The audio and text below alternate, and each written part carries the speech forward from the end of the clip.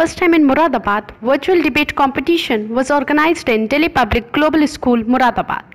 Many students registered. Out of them, 12 were shortlisted for the competition.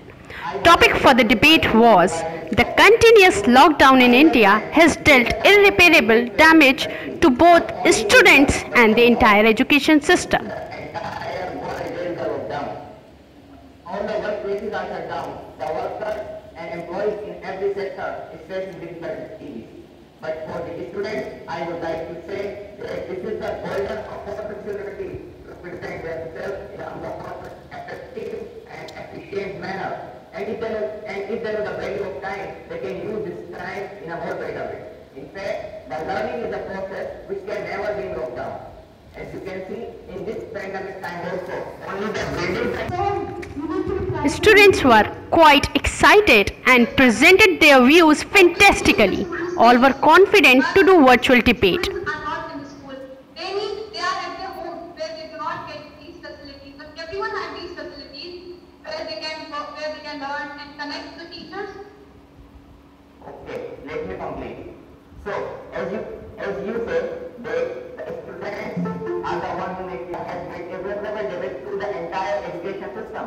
Because for the student, the learning process is going on. And in this pandemic time, we are moving one step further towards a very high level of education system. And as we are moving one step from developing to the developed countries. And to conclude my views, I would like to say that there are two kinds of people in every situation. The first are those who can take every positive point, that is one small positive point from the negative situation and make it a positive one. And these are the students who can come up with flying colors in the future. And good afternoon, everybody. My name is Dr. Nagla and I'm class 10A. And today, the people of the countries of India, that will try to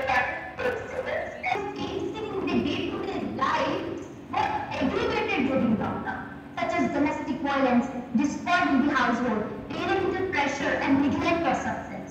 I want to tell my opponent's side that there is no counter statement for this. Students' lives and our it is something very irreparable.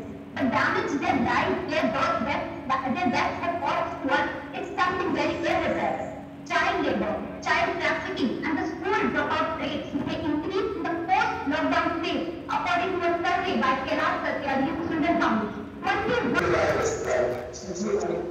Education system. So I don't believe in favor. First of all, I would like to decide that statement that this lockdown has irreparable damage to our education system.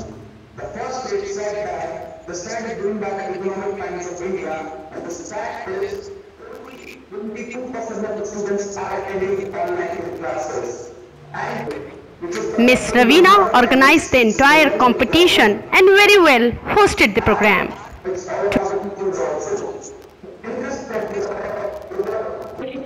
Principal Munira Siddiqui and Director Admin Wing Commander Mansoor Siddiqui were present to see the performance of the participants. Ms. Farozina and Ms. Simon Nisar were there to judge the competition. To conclude the program, Director Admin announced the names of the winners and appreciated the participants for their talent.